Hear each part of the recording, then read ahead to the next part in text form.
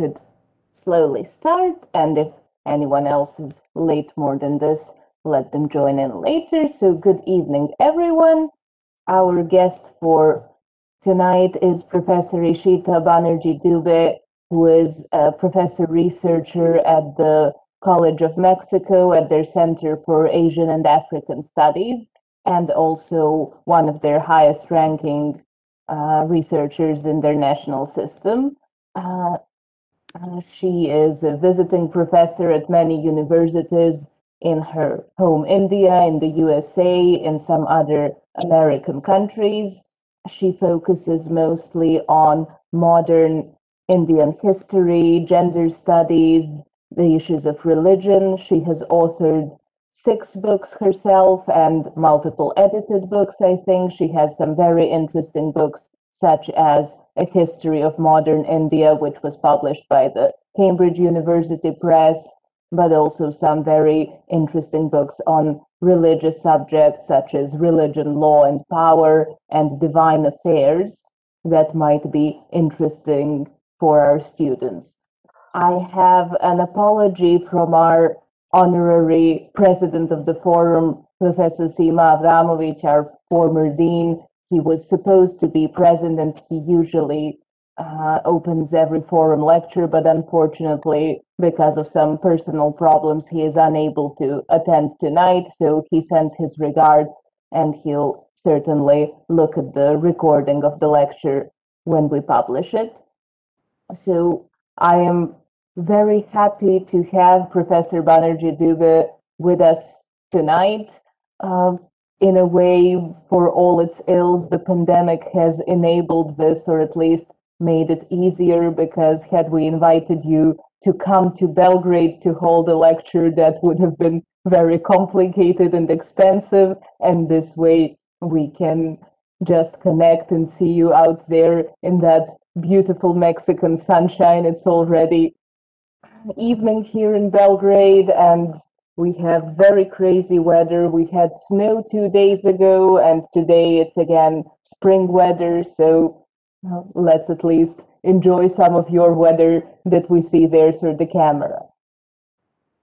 Thank you very much. The floor is yours, and you'll just tell me when to start the PowerPoint you gave me. Yes. Okay. Thank you very much. And I'm going to say that I have to stop my video because I'll read from the screen. I'll read my text from the screen. So please bear with me. You will get to hear my voice, and you will see the images that Nina will very helpfully project. But while I speak, I'll have to stop the video and put the text on my screen. Okay. So I don't think you have to stop the video for that, but if you're more comfortable like that, no problem. Okay, fine. But I Okay. think we I'll can leave see the video you. on. You can see my face while I speak. You're right. Let me get to my text. Okay. So, Okay, and I'm starting the PowerPoint, and someone will just confirm to me that it's visible. Can just someone say We that? can see it. Yeah, we can see it. It's there. Okay, wonderful. Go ahead. You'll just tell me when to change the slides. yes, you will hear the names and you will know. But anyway, Okay, so okay. yeah. So Oh, at the outset, yeah, thank you very much. Should I begin? go ahead. Yes. Okay. At the outset, I will like to express my deep appreciation and offer my sincere thanks to Nina Krusheljanin, I'm not sure if I've got it right, and the Forvm Romanvm for giving me this rare opportunity to speak at a forum of scholars interested in Roman and ancient law and share some thoughts, approach, and understandings related to historical processes in India. Keeping in mind, so thank you very, very much. As you said, that certain good things that have happened through COVID is that we can connect across space time. So keeping in mind an incisive comment of Shahid Amin, an eminent historian of India, about how theories travel while actual histories do not, I wish to take the opportunity of this gracious invitation to offer some fragments of the history of India related to law and legal practices in an attempt to make histories and historical experience travel and open dialogues across space, time, and disciplines. Nina, you could put the first slide maybe now. Thank you. Our story begins in the late 18th century, India, with the first Governor General of the English East India Company, Warren Hastings. To give the context very briefly, the English East India Company was established as a joint stock company of traders and merchants based in London towards the end of 1600 to participate in the vibrant Indian Ocean trade. As a rival to the Dutch company, it was granted monopoly over all trade between England and Asia by a royal charter of 31 December 1600. Formal trading began in 1613 when a farman, a license of the Mughal Emperor Jahangir, allowed the company to set up factories in India. Interested in textile and spices, the company set up factories near the ports of Madras, Chennai, Bombay, now Mumbai, and Hooghly, and later Calcutta in Bengal, and gradually moved into the hinterland from the ports, trying to control the producers as well as inland trade that involved it in clashes with local rulers. In a situation where the company did not have political sovereignty, it began administering justice in its own factories and gradually in the presidency towns of Madras, Bombay, and Calcutta. The company's military triumph over the Nawab of Bengal in 1757 and subsequently against a combine of the Nawabs of Bengal and Awadh and the Mughal emperor in 1764 gave it great powers over the flourishing Bengal presidency. It also got the right to collect the revenue of the province from the Mughal emperor in 1765. The company's entry as the revenue collector and open plunder by its servants caused havoc. Bengal suffered a devastating famine in 1770-71.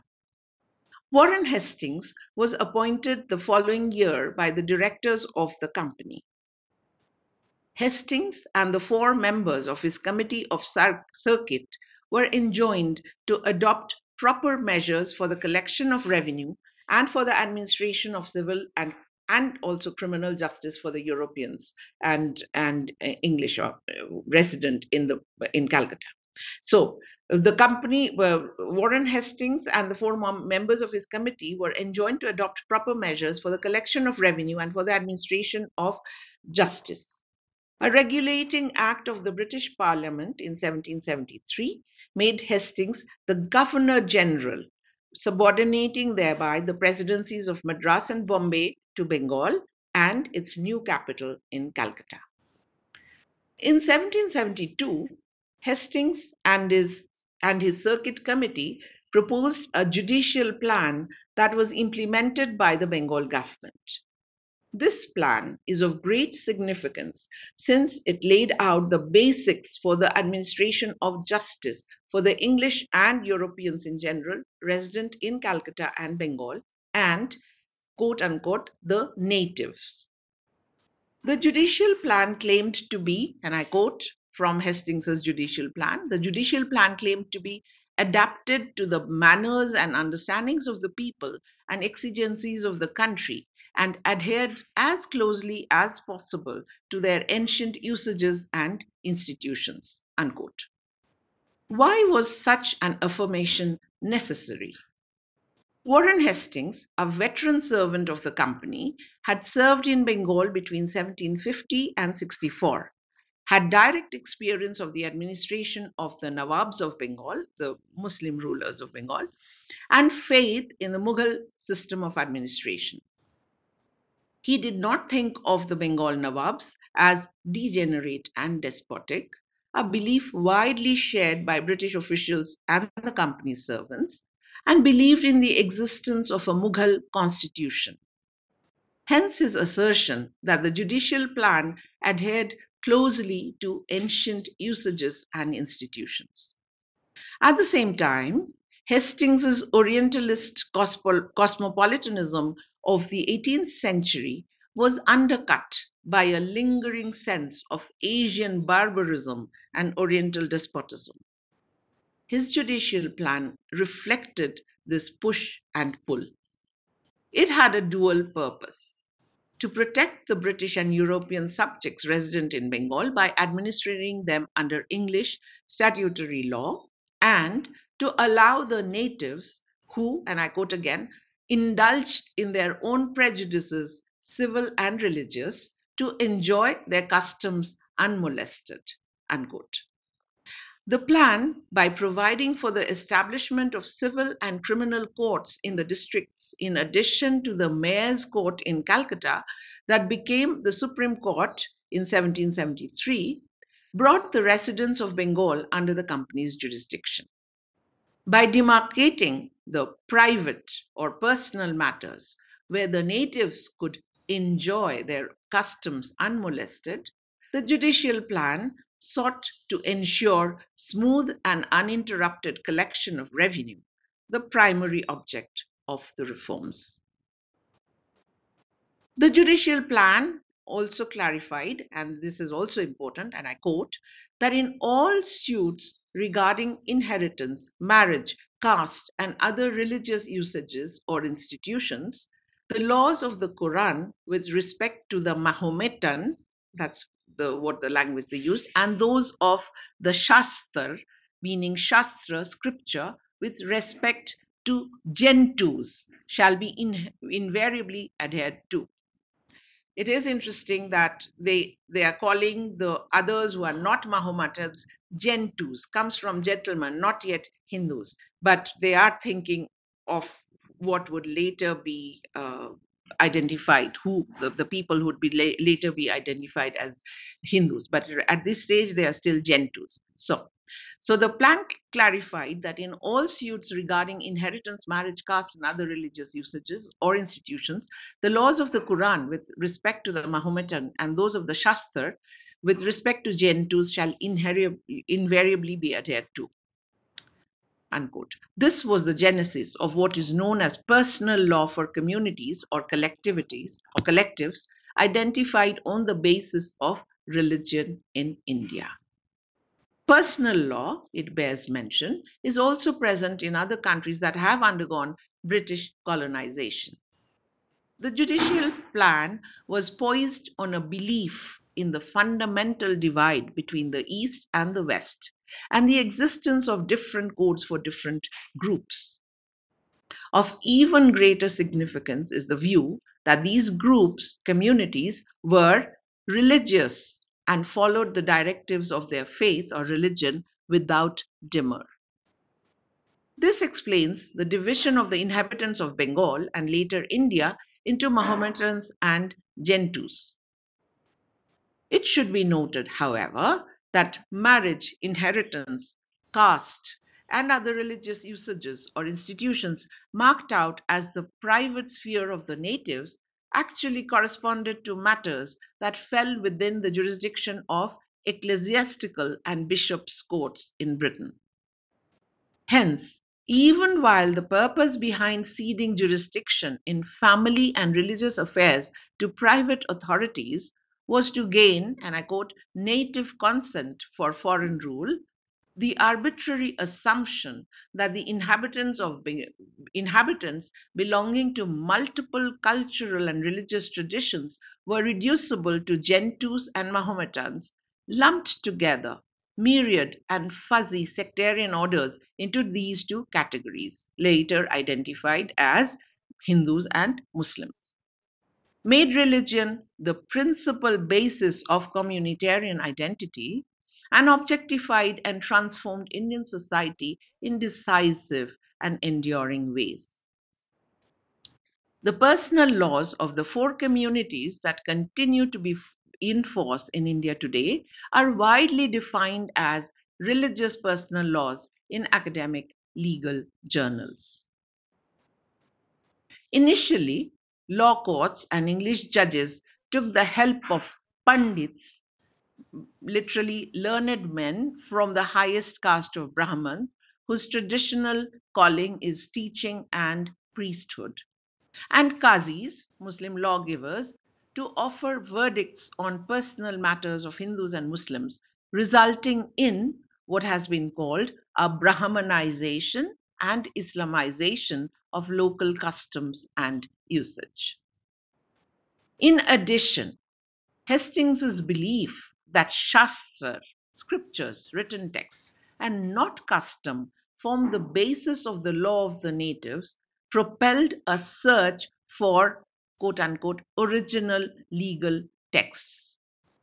Hastings convened a group of pundits to identify legal decisions on various matters in the huge corpus of Sanskrit texts known as the Dharma Shastras, scriptures relating to faith, dharma. Selected excerpts from these texts were translated into Persian and from Persian into English. Persian, because Persian was still the language of administration in India, and it would remain so till the 1830s. Okay, so selected excerpts from, and many of the British Orientalist scholars actually had Persian, including William Jones, to whom we'll come very soon. But anyway, Hastings convened a group of pundits to identify legal decisions on various matters in the huge corpus of Sanskrit texts known as the Dharma Shastras. Selected excerpts from these texts were translated into Persian and from Persian into English.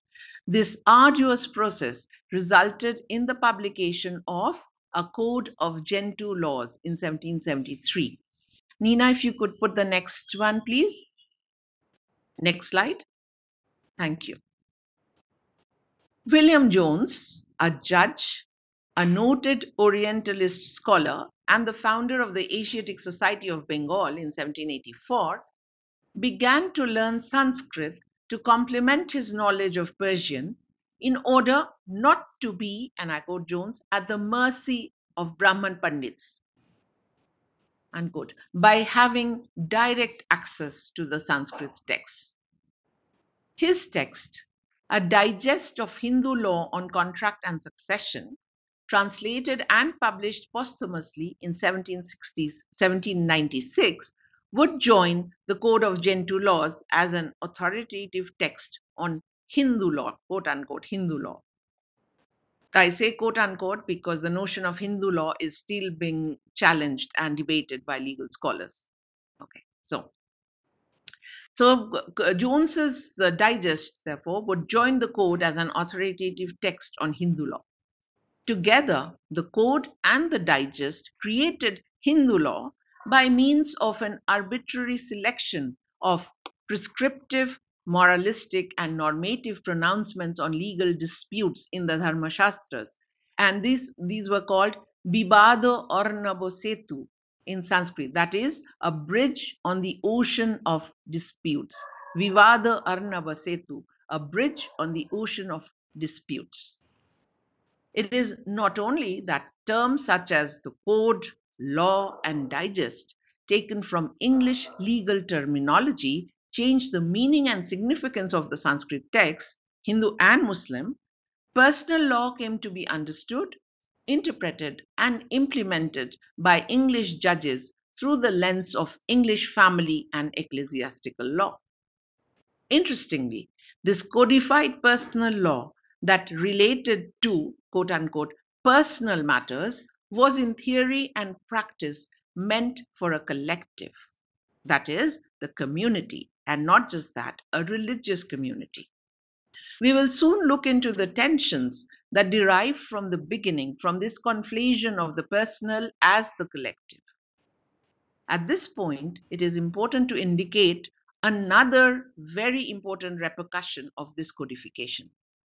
That is, the idea that Hindu law as religious law was something completely different from Western law, where religion and law are taken to be totally separate. This has showed up ideas of the Orient as something very different and distant. In fact, in the 1850s, a British judge who was invited to address actually the Society of Arts and Literature, it's interesting, and a former justice of the Supreme Court of India, he was invited. He starts by saying the personal law is what the Oriental mind holds dear and understands. So this is just an example. I was quite surprised to read up this judge's lecture as I was preparing for this talk. Anyway, so this has showed up ideas of the Orient as something very different and distant. It is time now to turn to the impact of communitarian personal laws on women. And Nina, if you could pass on to the next slide, please. And here I will take up a widely known and examined case, and I'm sure some of you know about it too, that of Sati in colonial India. Sati, as you are probably aware, relates both to the practice and to the custom of upper caste Hindu women, upper caste. And I clarify this because in any case, it applied only to a very small percentage of the population. So Sati relates both to the practice and to the custom of upper caste Hindu women burning themselves in the funeral pyres of their husbands in order to evade entering the inauspicious state of widowhood. It is ironical that its sati is universally translated as widow immolation, including by scholars who have worked on sati and feminist scholars too. So it is ironical that sati is universally translated as widow immolation, because it defies the very logic of committing sati by the women who did so, because they wanted to avoid being a widow. If we follow Hindu tradition closely, the wife of a deceased husband does not formally become a widow till the time the husband's body has been cremated. And this is precisely why women burnt themselves along with the funeral pyres, along with the body of the husband in the same funeral pyre, in order not to enter this inauspicious state of widowhood. So this understanding of sati as widow immolation defies the very logic of the women who became sati, irrespective of, and this is very important, whether they performed this act voluntarily or were compelled to do so, compelled or coerced to do so. Sati came into prominence in the early decades of the 19th century, when a variety of factors intersected to bring about a change in the nature of the rule by the company. In the wake of the Napoleonic Wars in Europe, nationalism gained a much greater hold in Britain, and pride in being English or British acquired new salience. The company's presence in and hold over India as now quite explicitly a colonial power, and not just as traders, came under scrutiny. Free traders and evangelicals lobbied in the British Parliament to gain entry into India when the company's charter came up for renewal in 1813.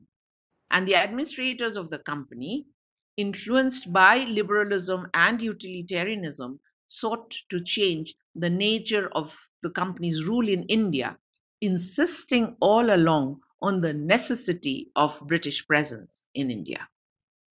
Unsurprisingly, the quote-unquote barbaric customs, particularly of the Hindus, and the terrible condition of women bolstered this civilizing mission and justified colonial rule.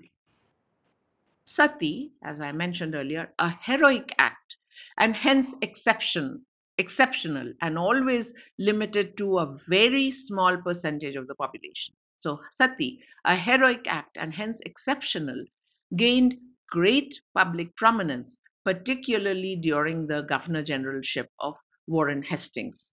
Nina, if you could project the slide on Warren Hastings, because I've forgotten the order. So I don't know if Sati comes first or William Hastings comes first. Thank you. So Sati, a heroic act and hence exceptional, gained great public prominence, particularly during the Governor Generalship of Warren Hastings, when sensational official depiction of it, together with the furious attack of evangelicals, generated hectic public debate amongst British officials and different strands of the Indian literati, where quote unquote reformers and quote unquote conservatives engaged in sustained public arguments with one another over sati. And this had greater implications because this is not just about the practice of sati, this is also about a reflection on conjugal relations, on relationships,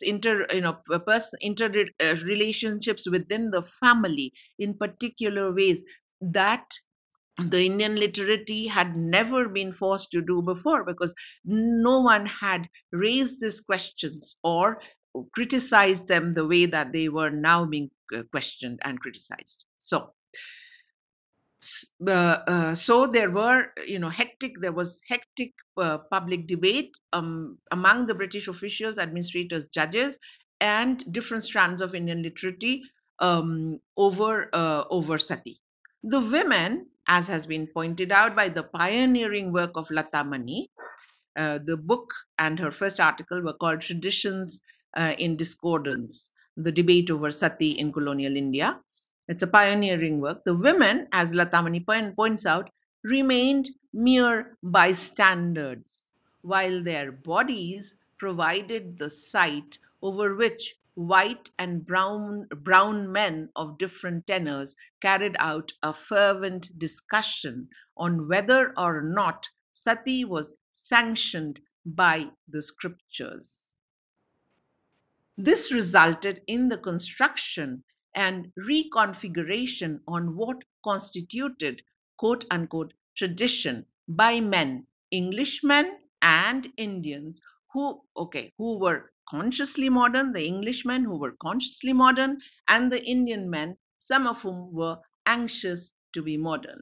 So, if we follow Lata Mani's argument, sati had very little to do with the condition of women or the women. It was actually a modernist debate over what constituted tradition, and Hindu tradition in this case. We can take up the implications of Lata Mani's argument during the discussion. It is important to consider the significance of the debate and the eventual ban on the practice of sati by a regulation in 1829 for the understanding and application of scriptures and personal laws that governed relations between the colonizers and the colonized at this stage. So, and it has also been pointed out that sati was practiced before the debate started, and it did not end with the formal abolition. But the interesting thing is the changing relations between the colonizers and colonized, and also the changing nature of the colonizers and the colonized over matters of family and personal law. And this moment is crucial because this is the beginning of the 19th century, and we'll see a change towards the end of the century. So the fact that British administrators and judges ordered Brahman Pandits, now we come to actually how the debate was conducted. So the fact that the British administrators and judges ordered Brahman Pandits to provide answers on whether sati was sanctioned by scriptures, and then they codified the answers, a wide variety of answers, where all the Pandits are insisting that to the best of their knowledge, if all the other requirements were met, and we can go into the requirements. One of them was that the woman had to be an adult, and she would have had to have a grown-up son who could take care of the family. So that was just one of the requirements. So the Pandits are insisting that to the best of their knowledge, if all the requirements were met, sati was not forbidden, totally forbidden by the scriptures. But the judges and administrators change it too. When they write up their own interpretations, they say sati is actually sanctioned by the scriptures. But we can leave this aside for the discussion, because I want to focus on an indirect effect on this, what indirect effect of this debate on actually women. And for me, for this talk also, this is more important. The fact that the British administrators and judges ordered Brahman Pandits to provide answers on whether sati was sanctioned by scriptures showed the important impact of Hastings's idea that Hindu law derived from texts and not customs on liberal administrators of the early 19th century. This is another important point. So it has been said that, you know, the rupture, the so-called rupture between 18th century Orientalism and 19th century liberalism is not that much of a rupture, really, because these liberal scholars drew heavily upon the work of the Orientalist scholars. But again, that aside, let's come to the women. No, before the women, another important point, sorry. More importantly, if one were to follow Hastings's judicial plan, sati pertained to the sphere of the personal laws over which the natives were meant to have complete jurisdiction.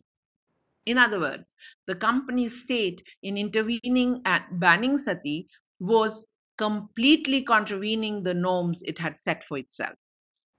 And the fact that reformist, quote unquote, reformist Indian men wanted the intervention of the company state for the prohibition of sati displays an absence of awareness on their part that the colonial state was treading into a terrain that was theirs. And I return to my earlier point, as I said, that it is important to be aware of the changing relations between the colonizer and the colonized, and the different constructions of the colonizer and the colonized,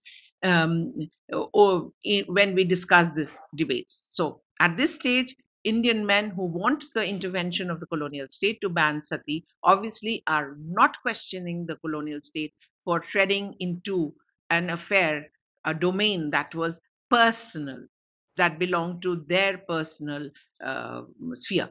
Okay, so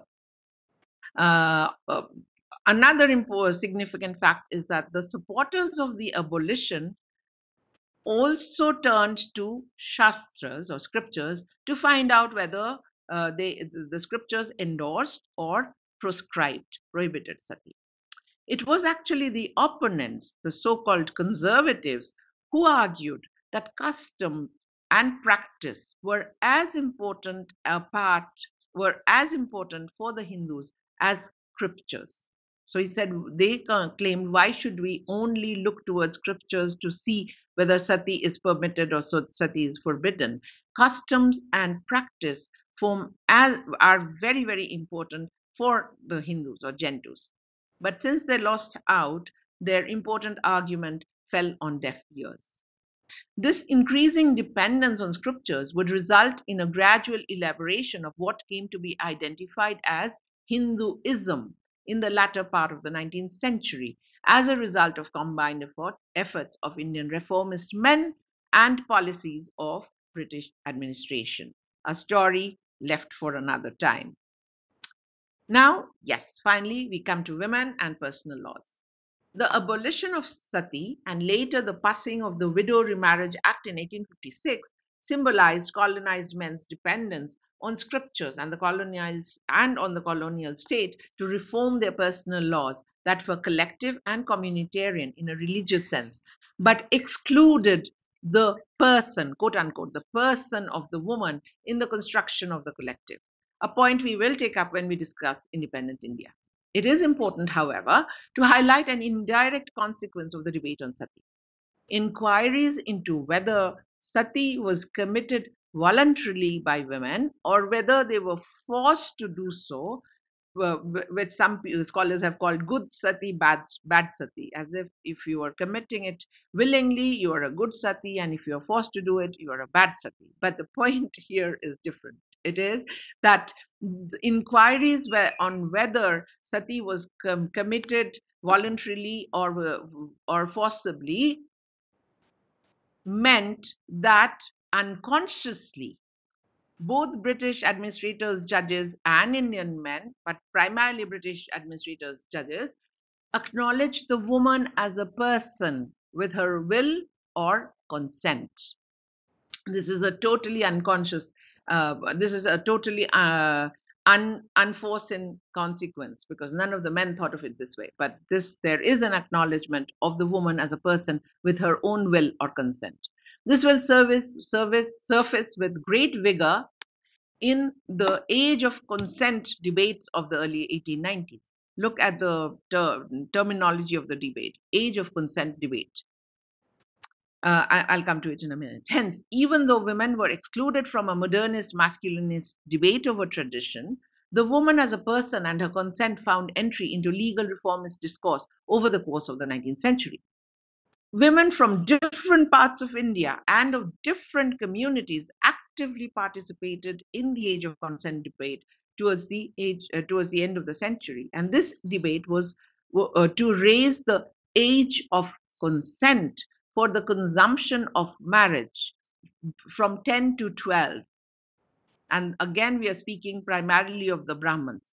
Who married off, who tended to marry off their daughters at a very young age, before they reached puberty, to maintain the purity of the line of the husband's family, because in India descent is patrilineal, so the women get married into the husband's family, and that's the line they continue by giving birth to sons. To maintain the purity of that line and also of the father, this is precisely to control kind of, let's say, sexuality. So the women, young girls, were married off at a very young age, but they did not go to cohabit with their husbands till the time they reached puberty. And since some young girls reached puberty at 10, the age limit had been set at 10. Now, what happens in the 1890 is actually a very young girl goes to cohabit with her husband, who was much older. This is again from Bengal, and he forcibly consumed, the marriage is consummated forcibly, and she actually dies of that sexual intercourse. And hence, this debate as to whether the age of consent, where again the consent of the child bride is not taken into consideration, but as I said, the age of consent should be raised from 10 to 12. Okay. So the publicly expressed opinion of women was once again ignored. What is important to note, however, is the fact that Indian men who questioned the right of the colonial state, now ruled directly by the Queen of England and the British Parliament following the revolt of 1857. In 1858, India becomes a direct colony. So what is important to note, however, is the fact that Indian men who questioned the right of the colonial state to intervene in the personal matters of Indians gained success. This was both on account of British uncertainty to tread into internal affairs, particularly, as I said, following the revolt of 1857, and the relative maturity of the elite nationalist discourse to mark out its internal frontier and stake its sovereignty over it. For limits of time, we'll have to jump several decades and come to independent India, 1947 and after. The conjoint and convoluted development of colonial and nationalist politics that resulted in the independence of India with partition and the creation of the nation states of India and Pakistan had important repercussions in India's decisions with regard to laws and their application. By the time of independence, it is clear, personal laws had not only had a long life of over 150 years, they had also become a crucial element of identity, in particular for the minority communities, once again defined primarily by religion. Not all, but mostly. Okay. So the personal laws could not be dispensed with. At the same time, the tortured and violent process that marked the creation of Pakistan as a Muslim state implicitly meant for many that India was Hindu. It was never stated openly, of course, but it was implicit for many. Debates in the Constituent Assembly that drafted the Indian Constitution and in the public arena reveal this joint and conflicting pressure of creating and implementing uniform codes of civil and criminal procedure to be applicable to all Indian citizens and of retaining personal laws. Consequently, the matter of uniform code was put in the part or directive principles of state policy and not that of fundamental rights. Right to practice one's religion without any obstacle is, on the other hand, a fundamental right guaranteed by the Constitution. And hence, family or personal laws of communities identified since their inception with religion are difficult to be dispensed with. 4 communities have retained their personal laws, just 4. The Hindus, the majority community, which is interesting because, as I said, it's meant to be for the minority communities and a form of their identity. So 4 communities have retained their personal laws: the Hindus, the Muslims, the Christians, and the Parsis. Citizens, Indian citizens, of course, have the right to decide on whether they want to revert to the uniform code or take recourse to their own personal laws, only relating to the matters that fall within the purview of personal laws. To give an example, I can decide to get married under the Hindu code or under the uniform code. Personal laws, and this is another important point, it bears mention, are also clubbed together with cultural rights, since the Indian Constitution grants minorities the right to conserve and promote their culture and make necessary institutional arrangements to do so. The necessity of preserving the culture of persons belonging to minorities, it bears mention, is also acknowledged by the international community and by provisions of international law. At the same time, culture, community, collective, cultural, community, or collective rights raise some very important issues. And some of this was indicated by the anthropologist Veena Das in the 1980s in the wake of a major controversy over Muslim personal laws, which we will take up in if I haven't tried your patience and if you're still interested. So anyway, so this was indicated, some of these important issues was indicated by Veena Das in the 1980s. To return to these issues. Okay, question 1, and you are legal interested in law. On whom is the personal or the family or the cultural right conferred? In other words, who is the legal personality that bears such rights? Is it the individual who belongs to a minority community, or is it the minority community or the collective? How are these communities defined and identified? What makes them minority? Because we all know that it's not just a demographic separation. Okay. If the individual or the person belonging to the collective or community is the bearer of such rights, do cultural rights constitute the sum total of rights of all the individuals who constitute the community or the collective, or are they something distinct? As you can see, these fraught issues defy any easy answer or resolution, and there are none. In the end, if time permits, as I said, I would like to indicate how these tensions have got played out in actual practices of resorting to and interpreting personal laws both by citizens and by chief justices of the Supreme Courts and others, and their impact on state-community relations on the one hand and relations between the individual and the community on the other. Needless to say, women as individuals have been directly and often adversely affected by claims made on behalf of the community. And women's groups have sought to resolve such tensions and problems in a variety of ways.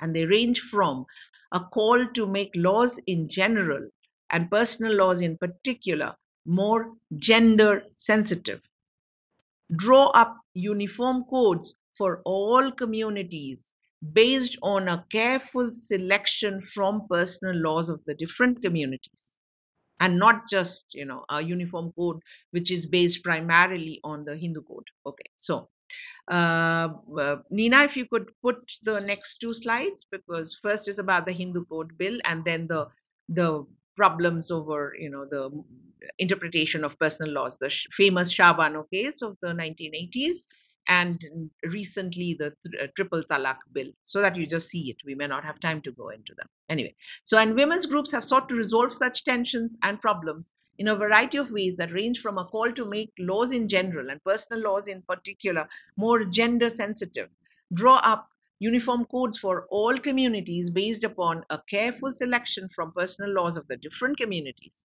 to demand a proper codification And the other end of the spectrum is to demand a proper codification of Muslim personal laws derived from a return to and reinterpretation of Quranic prescriptions, constitutional and transnational laws that will grant more substantive rights to women. Such struggles and efforts continue while citizens, judges, and communities perceive, interpret, and deploy personal laws in diverse and often contradictory ways that further fuel politics in particular ways. Now, as I said, let me give three quick examples: Hindu Code Bill 1952-56, Shah Bano 1985, and Shaira Bano, or the Triple Talaq of 1916. I will stop reading from my text now, and I'll ask you whether you want details of it or if you're tired or confused. If you could pass the next two, please, Nina. Oh, well, I scrolled through all of them Okay, at one great, point, great. but Now, feel free. I think the examples would be interesting. Yeah. So, do you still have the patience to have me offer examples, or do we have enough to start debate and discussion? I think the examples would be nice, but Examples would be nice. Okay, so I'll be very, very brief, which is why I stopped reading from my text. Hindu Code Bill, let's say, Baba Saheb Ambedkar, whose photo you see, he was the chairman of the drafting committee of the Constitution, and he was a Dalit leader, an untouchable leader. Okay, so he had a major role to play in the introduction of what we call compensatory discrimination or positive discrimination or reservation for backward communities, groups and communities who are socially backward on account partly of the caste system, primarily of the caste system, but also for other counts. So it was he who also initiated a discussion on, whether personal laws should be retained. And he thought, and this is the interesting bit, as the majority community, which is not stated, they had the what? They had the confidence to touch and reinterpret Hindu laws, right? And Ambedkar's point was that they need to be redefined to give greater rights, not just to the males of upper caste, to males of other castes, but also to women. Property, marriage, succession, adoption, all these things. So what happens is that they are discussed, and we have great debates, and you can see the four that comes to be then codified, and in the Hindu Code bills are passed. Now, the unfortunate implication of this is that the Hindu right and other cultural nationalists are claiming that since the Hindu code was reframed and reformed, we should do the same with the code of the minority communities. And here you can see that for the minority communities, it's not as if they do not want it, but they want it to do their own way. And as I said, personal laws prevail in many other societies. And I can give you the example of Egypt, also in Pakistan, where again, the community is the majority, and they've gone through serious changes without any problem. But in India, the fact that the Hindu Code bill has been the Hindu Code has been reformed, and bills have been passed, and the other communities hasn't, gives, as you can see, a great kind of political weapon to the Hindu right to say that the Indian state actually hasn't been secular in the sense that the state had adopted it, which is equal, principled and equal distance from all communities. As I said, religious is never stated. They say conscience. But it is, as you know, from its inception, they have been marked as religious communities. So that's the unfortunate effect of the passing of the Hindu Code bills. Very quickly, Shah Bano, what happens? Shah Bano, she was over 70. She had been married for 50 years. When her husband, a lawyer, very smart, divorces her. The point is, the things that we don't know, Shah Bano's eldest son, who's obviously also a lawyer and an adult, obviously by then, in his 50s probably, asks the mother to resort to the Supreme Court and the Uniform Code, because she was married and divorced within the Muslim personal law, to get what? Maintenance, to claim maintenance. Because Muslim, if we follow the Muslim, laws or the injunctions of the Quran, if we think of those days also, marriage is a contract. Marriage is not like sacrosanct. Also, in Christian ideas also, it's still death do us part. In Hindu also, it's like it's for the entire life. We think of it that way, and hence there is provision for maintenance, alimony. In Muslim law, since it's a contract between two individuals, the husband, what he does is to pay a little bit when the marriage is contracted, and pays up the later, which is kept as idat, for later in case the marriage dissolves. So what this husband does, once she resorts to the Supreme Court, what the husband does, of course, as I said, he's a lawyer himself, he quickly pays up the idat. And he says, I've done my duty. The marriage is dissolved, I've paid what I was meant to pay, and that's, sanctioned by the Quran, and I've done exactly the right thing. Now, the problem is this was a time, in 1980s, Rajiv Gandhi is also, as you know, a very immature politician who was brought into being after the sudden assassination of his mother, and he's not trained in politics, doesn't know the pulse of the nation. The Hindu right is actually coming into the political mainstream. Even more important is that when the Supreme Court gives the verdict for the first time, these are justices of the Supreme Court, and principally the one who frames it, Justice Chandrachud, the father of a current one, who's given another verdict on Ayodhya. I cannot go into the details. He is saying that the Sharia is not good for women and it needs to be reformed. So what happens is that, the appeal of Shah Bano as a woman who needed help because she had no other means of livelihood is completely bypassed. It becomes a fight over, how Hindu laws are progressive and, Hindus are better and the Muslims are not. How Shah Bano is totally forgotten in this. And the worst thing is that the alimony that the Supreme Court is actually ruling is 100-something rupees a month, which even in 1980s in India would have made Shah Bano survive for a few days. So all this is forgotten. The debate now becomes, and as you can understand, any authoritarian centralized state would want to push for uniform code. So this is like a chance to say that Muslim personal laws are terrible for women without taking into consideration the women, and that we should push for uniform code.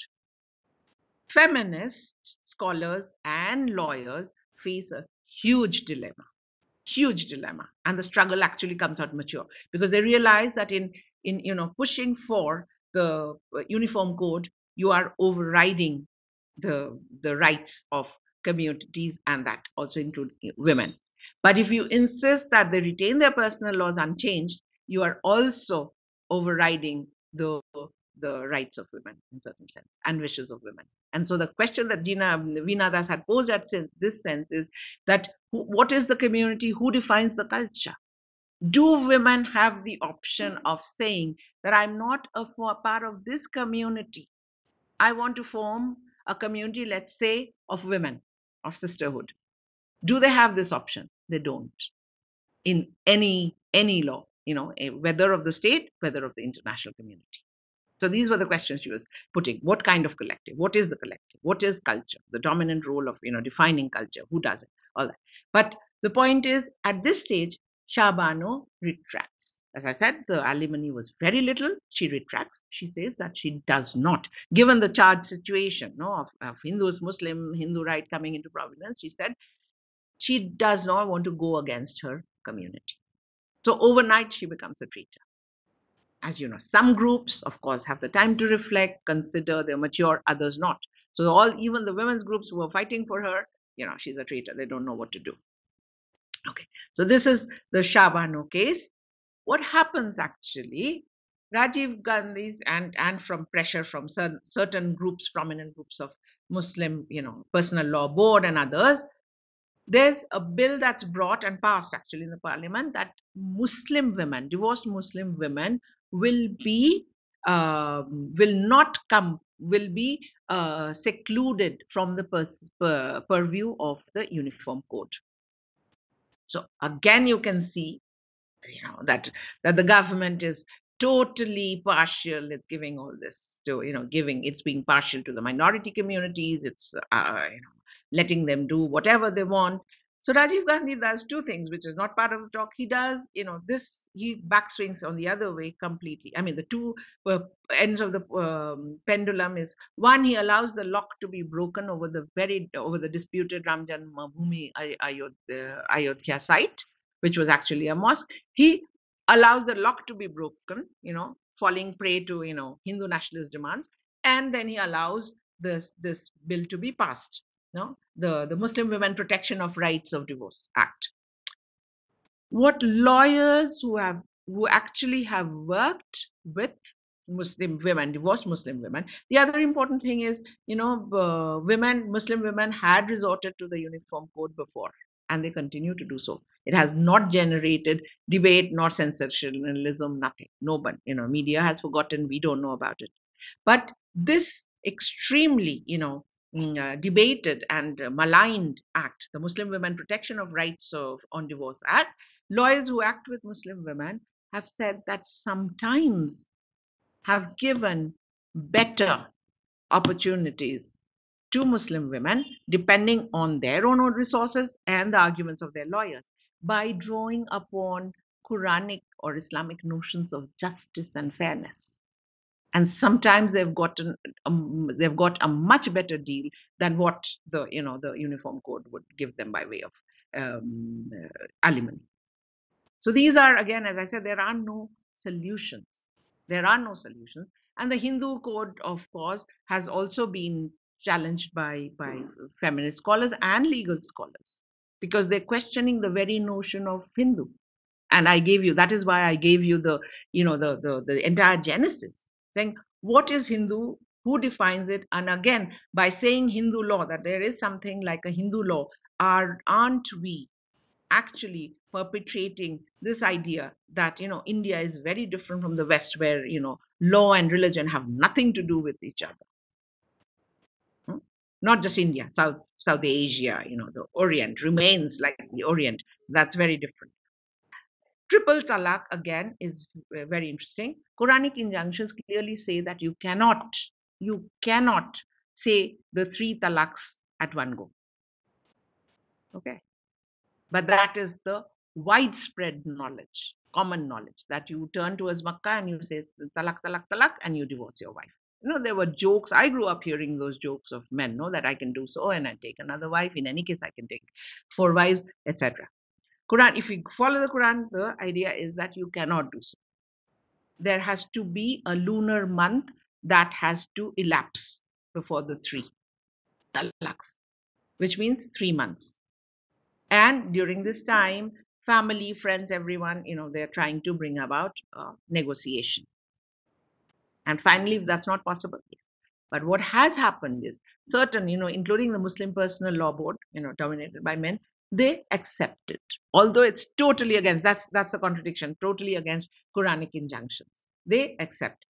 And what happened is the Hindu right once again pounced upon the triple talaq, first to divide votes in a very, very important province of North India. It's important because it has a huge number of seats in the main parliament. So, who you vote for, from UP, Uttar Pradesh, has actually defines, to a large extent, which party would win the, majority, not the majority, but the largest number of seats in the parliament in the elections. But anyway, so they pounced upon it once again to pose as defenders of women. And obviously, women were divided, because obviously, if you do triple talaq at one setting, and you are left kind of, so the struggle, and this is along with lawyers, legal scholars, women activists, within the Muslim, there are groups of Muslim women who want to reform their own personal laws and also make laws in general more gender sensitive. And that is a struggle which is not just for Muslim women. No, it's not as if they say we want to do away with personal laws completely, but we want to reform it, as I said, following Quranic injunctions, our interpretations of them, and drawing upon other, transnational and other law codes that they think afford better substantive equality to women. So I'll stop there.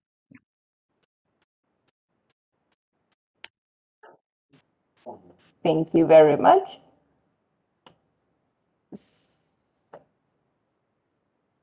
Should I stop sharing now? You can hear me, right? Yes. Okay. So your comments, questions, doubts, yeah. So please, everyone, feel free to either raise your hand in the app or simply turn on your microphone, your camera, and start speaking. Or if you can't speak, you can type your questions in the chat and we'll read them out loud. If someone doesn't feel too comfortable with their level of English, feel free to ask the question in Serbian and I'll translate.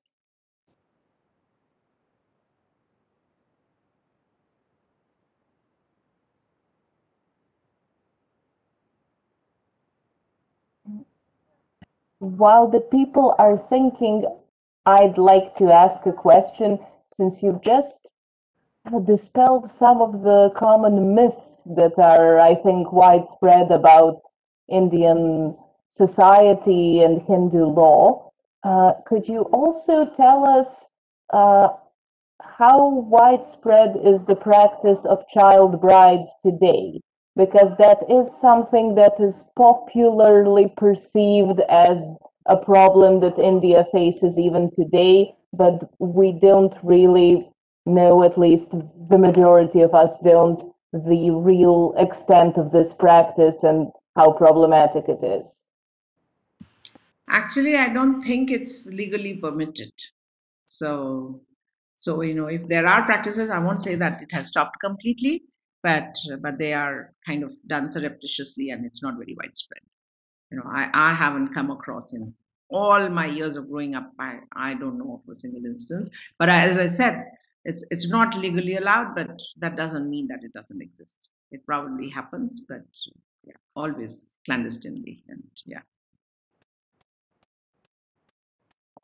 All right, thank you. Any more questions? Professor Simic, maybe? I have something to observe. Go ahead. The only child that gain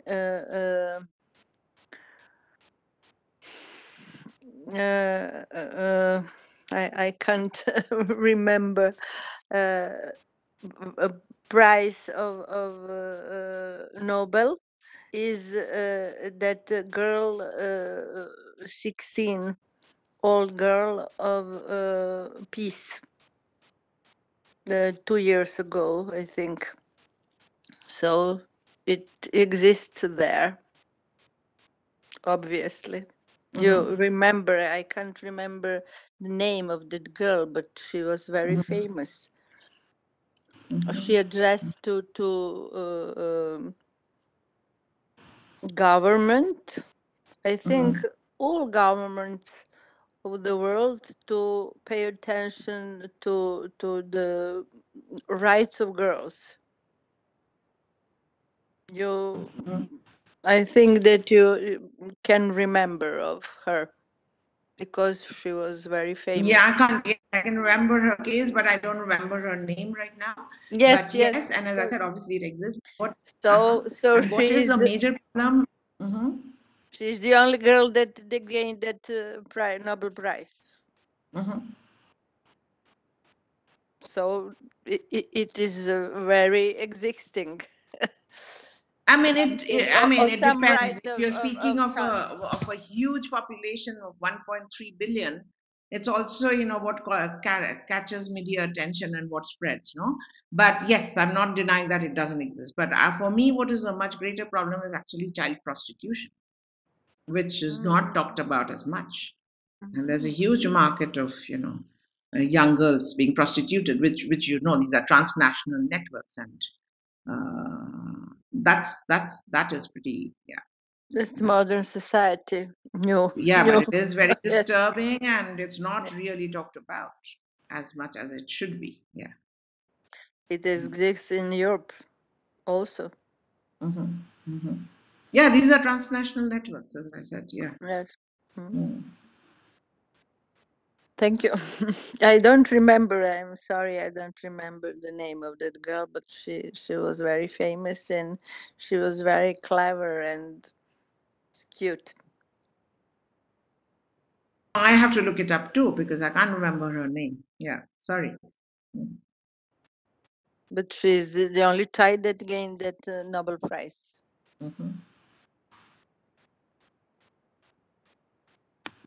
We have a question from Professor Vladimir Simic from Ljubljana and then from our Una Divac. So Professor Simic, we lost your video. I hope you can still hear us.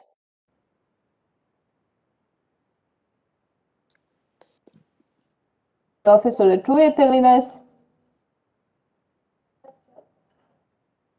Since there seems to be a connection problem, let us skip to Una's question, and then when the professor reconnects, hopefully he'll ask his question. Hello, thank you for a wonderful and interesting lecture tonight. I do have some questions about the practice of sati because I have heard about it, but I don't know any particular details or why it existed as a tradition. I was wondering if you could tell me why was the position of widows so bad that some women decided to incinerate themselves in order to avoid it? And that's my first question. Then I can ask afterwards the second, if that's all right.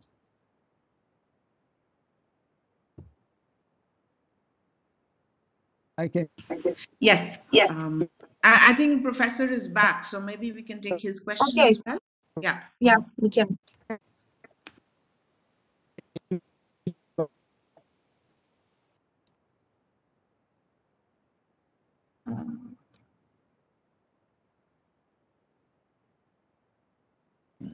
Professor Simic, go ahead. Yes? Yeah, all right. When you mention that an Indian can choose, it means that he can choose also between courts, or is it one court that applies either both laws, personal law and unified law? How does that work on the level of the courts? Okay, this is easier to answer. I'll come to Sati later then. No, please, yeah, pardon me. See, personal laws, as I mentioned, form a very small part of the entire code of, civil and criminal procedure. From the beginning, it's not as if anyone talked about the entire body of civil rights or civil law or the entire body of criminal law. It's just the matters that I mentioned, no, marriage, inheritance, succession, etc. So for the others, everyone is governed by the uniform code. So, and for personal laws, as I said, it's the citizens who decide whether they want to take recourse to their personal laws in the very few matters that fall within the purview of personal laws, although they're very important matters, as I said, marriage, succession, property rights, descent, all that stuff, or they want to go to the uniform code. So, thank you. Yeah. And now to come back to Sati. See, it's very difficult to explain how and when the practice started because it's also related to, these are stories, in Rajasthan, that that is the, like consciously the land of Rajas, and when they got news, and princes, that when they got news, the women got news that that their men had been defeated in war. But as I said, we don't really know. They would jump into the fire. They would lit a huge fire and jump into it in order not to be violated by whoever, the invaders, and destroy the purity. See, purity of the lineage is of great importance, particularly in Brahmanical thought. And as I said, it's patrilineal descent. Now, how that got connected to the practice of sati at some stage, it is difficult to say. And as I said, we have instances of sati in Rajasthan, and the other part was in the south of India, which was also a very consciously Hindu kingdom. But very few instances. There's also this idea, as I said, that marriage is sacrosanct, but not just that, that husband and wife together form one body. And this I know from my mother, it's very strange. She said it's the wife's duty, apparently, to protect her husband. So I don't know whether the women who committed sati actually thought that way. But when my father passed away, in great grief, of course, she said, I failed in my duty to protect my husband. So it can be interpreted both ways, that you have internalized this very patriarchal discourse, or that you give yourself this enormous power to protect your husband. As I said, these are interpretations. We don't know how to do it. Again, I do not know whether the women who committed sati did it actually being, totally convinced, or they were forced. There were all kinds of arguments that, the widow had actually the right to the husband's property, so the other men of the family, of the husband's family, didn't want that. And there were clear injunctions, as I said. No, like a child bride of 15, 16 years who had a very, very young baby couldn't do it. You had to have a grown-up son who could take care of the family. Because imagine, otherwise, both the parents dying, who will take care of the family? So there were several injunctions. And again, we don't know how many cases actually happened. What we do know is that when the debate, the huge debate was going on in Calcutta, the instances of sati increased in and around Calcutta. Because now, lower castes who never practiced sati, there's both about, like defending tradition, and two, lower castes who didn't practice sati are now sometimes forcing, but had enough wealth in order to get the social standing, the social status. Some of them are actually forcing their women to commit sati. So it's extremely difficult, because as I said, I heard it from my mother, but I'm not sure. I cannot tell you how many women actually believed that they failed in their right or duty to protect their husbands, and that the two bodies turned into one. So if one half dies, the other half is dead anyway. But I cannot prove it at all that women actually believed in it, the ones who committed sati. What I do know, can you hear me? Yes, we can. Yes, Okay, we can. because all your pictures went off, so I thought my connection has gone off again. But anyway, what I do know is that when the debate was going on, again, these are stories that you hear, anecdotes that you hear. There was a woman who came, and this is Vidyasagar, the one who was fighting for widow remarriage, not against sati, came and passed her finger through the flame of a candle till the time it got burnt, to show that she could actually do it. Because think of it, most of what we know is many of the women, even if they had been, sometimes they said they were drugged, sometimes they said they were coerced, they were totally indoctrinated, brainwashed, we do not know. But what we do know, that in the few instances that it was being committed, when the flames reach your body, think of the unbearable pain. So some of them tried to jump out. This woman, on the other hand, waited till her finger got burnt to show her resolve that she could actually take. So these are, as I said, extremely difficult cases. But what is true is that, as I said, it was a heroic act. If you committed a sati, you almost joined like the League of the Saints, women saints. Very complicated. So yeah. What's the other question? You had another question, you said. I was just interesting when practice of sati became banned. Mm-hmm. Who was punished if someone tried to commit?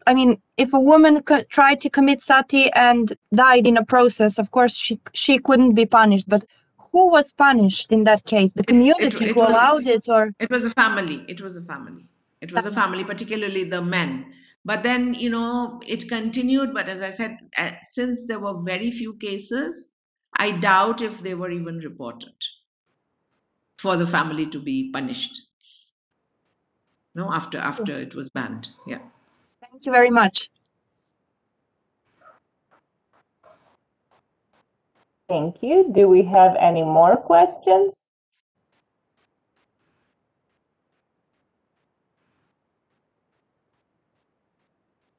I would like some feedback from you on this problem, the idea of, you know, individual rights and collective rights. The, you know, the individual as the subject of rights and the collective as the subject of rights. Maybe some feedback from your part. Well, it is definitely a very complicated issue, and you're right that there is, like you said, that there is a falsely asserted dichotomy of Western law being completely separate from religion, which it might formally be now in most states, but it still has been heavily influenced by religion during its development. And on the other hand, Eastern law is being primarily religious. Similarly, I think there is a false dichotomy between personal and collective interests nowadays in the, broadly speaking, Western community. I can't speak for the Eastern. I'm not saying it's very different there. I simply don't know. But it seems as if they're saying that the individual has all rights and that has to have a priority before all. And then maybe in some second tier, we could have some collective rights, but that systems who put the collective before the individual are strange and exotic and implicitly less worthy.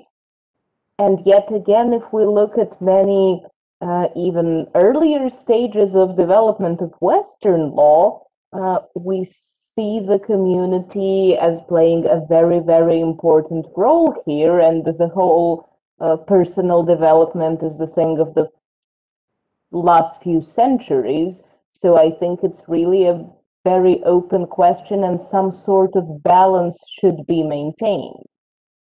Now, how possible that is in a concrete country with its actual problems, I'm sure it's very difficult, but I can't see a healthy society without both the individuals and the community's rights being present. I don't know what you think about that. Mm-hmm. See, my point was precisely this, to bring the experience of India, you know, because it has really is a very illustrative example. And yes, as you know, I thank you deeply for your invitation. There are certain stereotypes, you know, still, unfortunately, you know, despite so much communication, so much of thinking of, let's say, the East, or at least India or South Asian countries differently. But I think in general, East, the Islamic world, let's say, you know, the point is, how is law first formulated, interpreted, implemented? And there are tensions. All of these are extremely fraught processes. So my idea was that if the experience of India, you know, also inspires you to think about, you know, how its law is, you know, implemented. And what role do lawyers, not just judges, because lawyers are the ones arguing the case also, you know, pleaders and lawyers, and the interpretation of judges. And what do the actual citizens do with it when they think they take recourse to law? No? So my idea was just, as I said, to open a dialogue by making actual experience and histories travel. You know? So, and who is the individual? Because as you know, feminist scholars have also questioned the notion of an abstract citizenship.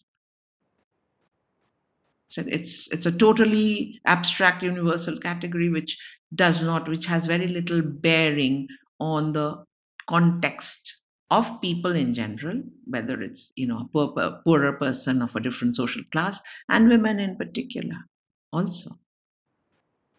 So they are speaking of, layered or differentiated citizenship. They say that, we have to start there before we claim rights as women citizens. What kind of citizens are we?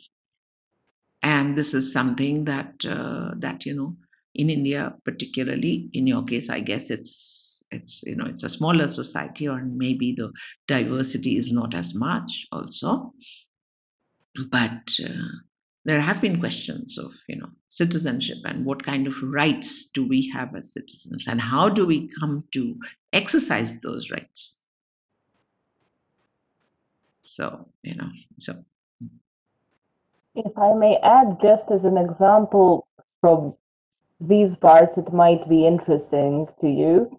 I mean, at first, generally, precisely those issues of family law, marriage, inheritance, those that are deeply personal, are the most problematic ones when it comes to change, because naturally tradition plays the strongest roles there. Whether you need to sign a paper or do something else to buy a car or a house is not as important to someone as compared to what you do to get married and who inherits the property and so on. And so the situation here in Serbia, for example, very briefly, when the Serbian Civil Code was passed in 1844, the man who wrote the code, Jovan Hadžić, tried to make a balance between the Serbian customs, which were also fairly patriarchal at the time, and some more modern tendencies, mostly based on Austrian and French law. And he was criticized by both sides. So some said that he copied too much from the foreign law and so on, that he destroyed our good local customs, while some said, on the other hand, that he adopted those retrograde patriarchal customs that limited women's rights and so on. And in the neighboring country of Montenegro, half a century later, in 1888, but Montenegro developed slower in that period. Valtazar Bogišić, who wrote the Montenegrin Code, opted to leave family and inheritance law out of the code entirely. He said it wasn't ready to be codified. There were too many different family customs, and so he generally ran away from that complicated subject. Not that he wasn't versed in it. He wrote many scholarly works about it, but he simply didn't want to try and impose one solution on everyone. And then when Yugoslavia united after World War I, there were different territories, all South Slavic populations, but three faiths now, Orthodox Christians, Catholic Christians, and Muslims.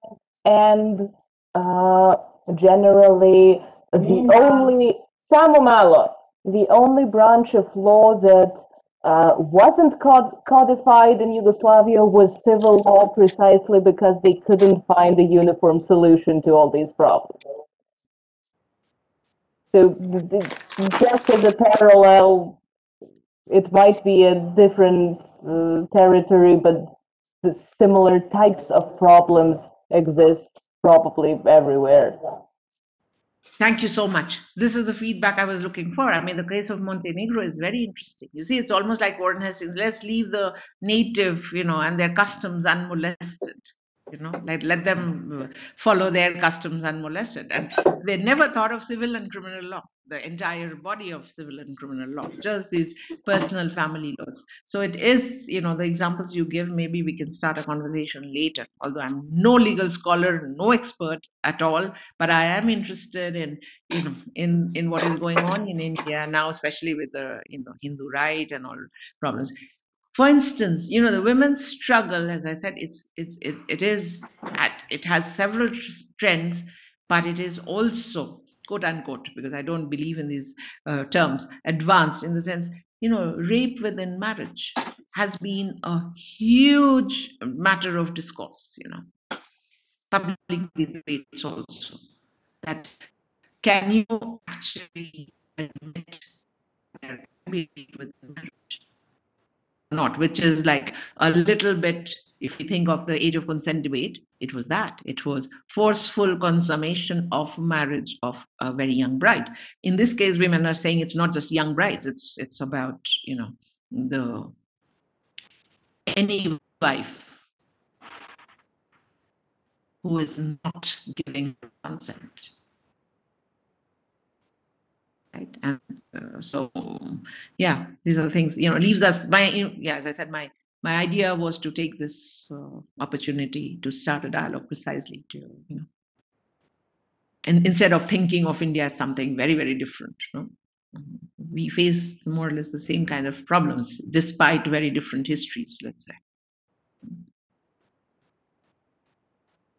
Thank you. Thank you very much. If we don't have any more questions, let us thank Professor Banerjee-Dube once again for being our guest. It would be very nice if we had the opportunity to host you at some point in the future live in Belgrade, but even if that doesn't happen, we'll be happy to continue our online collaboration and further dialogue. Yeah. Thank you once again, and maybe see you some other time. Mm-hmm. Thank you very much. And I said, although I see the all possibilities of these WebEx meetings, I am totally in favor. But let me also say, I'd be delighted to come to Belgrade at some stage. It's a part of the world that I would like to find out more about. Wonderful. Then we'll do our best to make it happen. Internet conversations. Yeah. Thank you very much, all of you. Yeah. And Thank you once again. Thank you, everyone, for your attention. Goodbye, and see you in the future. Thank you. Goodbye. Thank you.